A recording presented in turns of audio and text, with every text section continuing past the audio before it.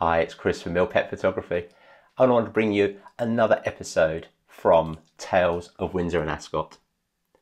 This week, we're going to focus on the charity itself, Berkshire Search and Rescue Dogs. Someone is reported missing every 90 seconds in the United Kingdom.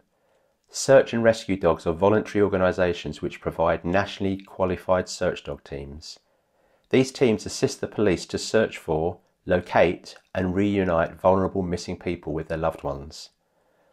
Berkshire Search and Rescue Dogs, BSARD, is a fully qualified lowland rescue team of volunteers on call 24 hours a day, 365 days a year in all weather conditions to support the emergency services primarily within Berkshire and its surrounding area.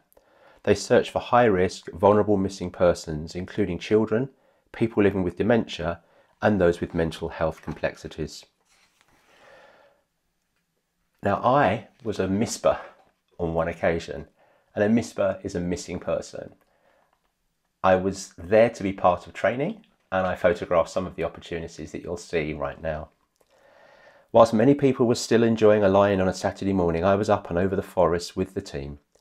The leadership team had devised a number of exercises, and the MISPAs took their instructions. As I wanted to photograph some of the activities, I couldn't be a lone MISPA, so I accompanied others who were planning to spend the whole Saturday lying and hiding in different parts of Buttersteep Forest in Ascot.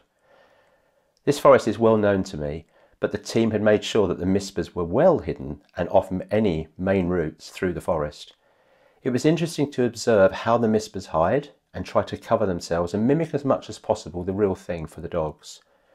Although the teams have radios, complete silence is required by the MISPA to ensure a challenge for the dogs. As they approach, you can hear the bell on the dog's collar, and so you know the search is almost complete. It's amazing to see how they scan and track an area, ensuring the whole area is covered. As they get close to the MISPA, you can see their excitement in their find. Once they have located the MISPA, they run back to their handler, tail wagging, and with their alert, and in the case that Chris saw, it was a Bringsall tag, that they can then lead their handler back to the MISPA. Once the handler has reached the MISPA, the search is over and the rescue can begin. The dog is rewarded, and for them, that game is complete.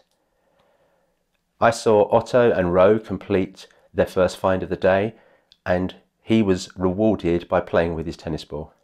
I was also found by Willow and Andy, who was rewarded as well with treats. It was a fantastic experience, and the people that work with the Berkshire Search and Rescue Dogs are amazing. Many volunteers as well, just to help in these activities as part of their training so that they can be totally effective when they're having to be called out live. Berkshire Search and Rescue Dogs, a fantastic charity that we're proud that every penny that comes through the book sales and in the registration for the book itself all goes to them. Thanks for listening. It's Chris from Pet Photography, and I'll be back with another chapter soon. Thanks. Bye now.